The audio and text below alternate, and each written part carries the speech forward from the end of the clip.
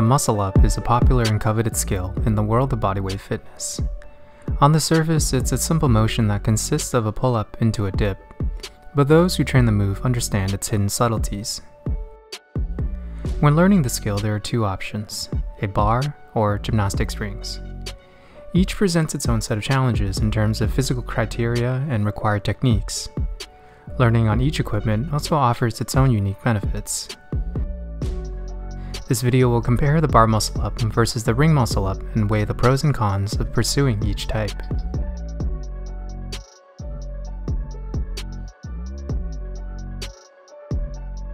When you compare the two side by side, you can quickly see a few distinctions. Speed. The ring muscle up is performed at a slower pace than the bar muscle up.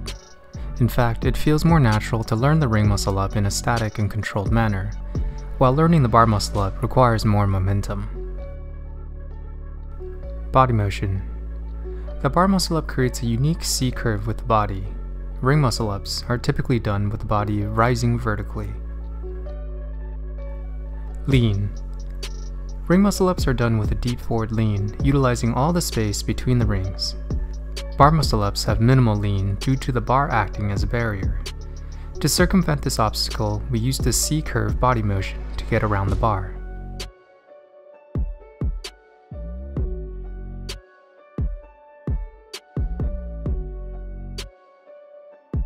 Generally speaking, you need more raw strength to do a ring muscle up than a bar muscle up.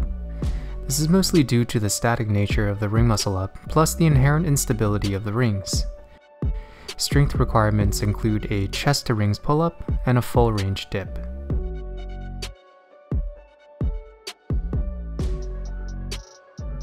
On the flip side, the bar muscle up has a higher demand for power and explosiveness.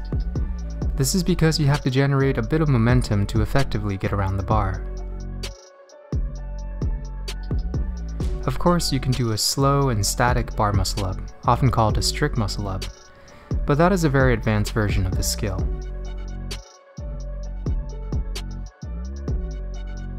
The main technical component of learning a ring muscle up is the false grip.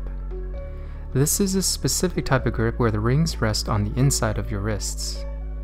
The false grip allows us to transition between the pull-up to the dip without having to roll over our wrists. Without it, the ring muscle up would be near impossible to do. Standard bar muscle ups, on the other hand, do not require a false grip. Since the bar is stable and fixed, it makes it easier to roll your wrists when transitioning in the top position. I personally use an open grip without the thumb wrapped to create a smoother and natural wrist roll. The C-curve technique is what makes the bar muscle up accessible to most people without a heavy strength criteria. A simple breakdown of this motion shows the extension of the legs in the front, followed by a natural swing back behind the bar, before pulling around and over the bar. The more you can master this technique, the less you actually need to rely on strength to do the muscle up.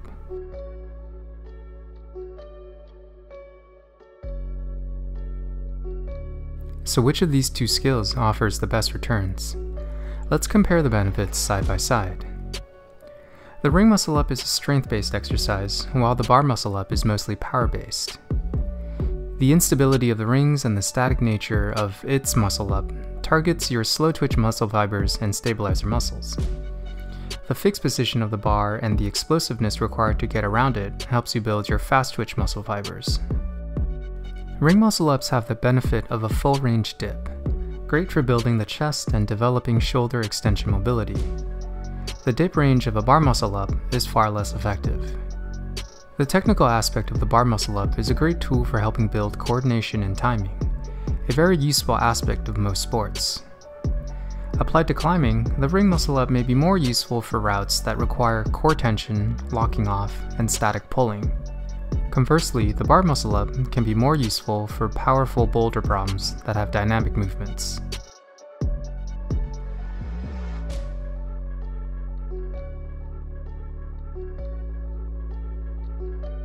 My path with these two skills involved first learning the bar muscle up and then transitioning to the rings. Once I began training on rings, the natural accessibility of other skills, usually done in a flow, is what kept me on the rings. Whatever you decide to do, it's a good idea to become familiar with both skills, and then tweak accordingly depending on what you're actually training for. I hope you enjoyed the video, and until next time, move better, climb harder. One more.